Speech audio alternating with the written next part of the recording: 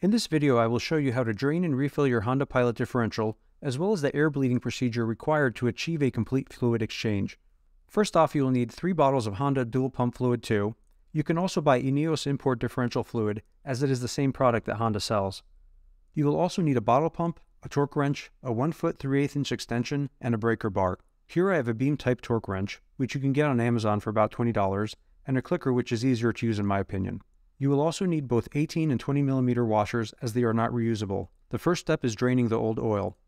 All you have to do is remove the fill and drain bolts, but make sure to remove the top one first, as you don't want to remove the bottom one only to find out that the top one is stuck.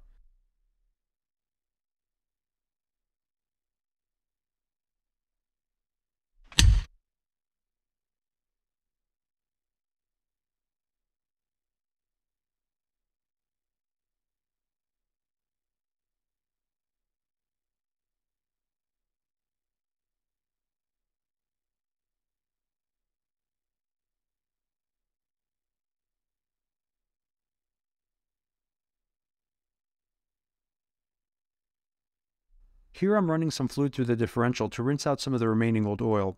It won't get everything out, but it won't hurt either, and with 3 bottles you will have some left over, so might as well use it. The next step is to clean the magnet on the lower drain bolt, install a new washer, and screw it back into the differential.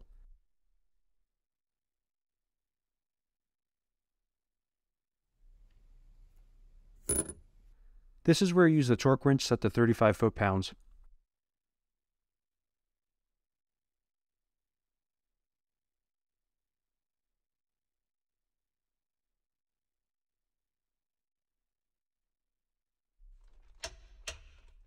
Now you fill the differential until the oil comes out of the fill hole. The capacity is 1.92 quarts, so pumping 2 quarts in will be enough.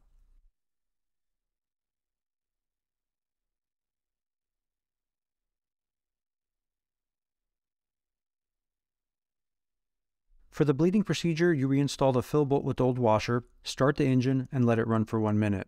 Doing this procedure primes the cavities of the electric oil pump, which became filled with air when the old fluid was drained out. By running the pump, it takes in the surrounding new oil and drops the level in the differential, requiring that it be topped off.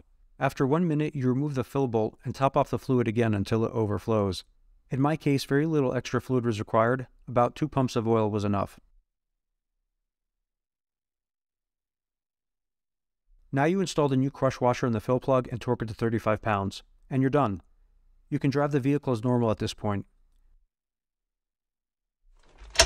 I have links in the description to the Honda instruction guide referenced in this video, as well as links to the fluids, washers, and tools required.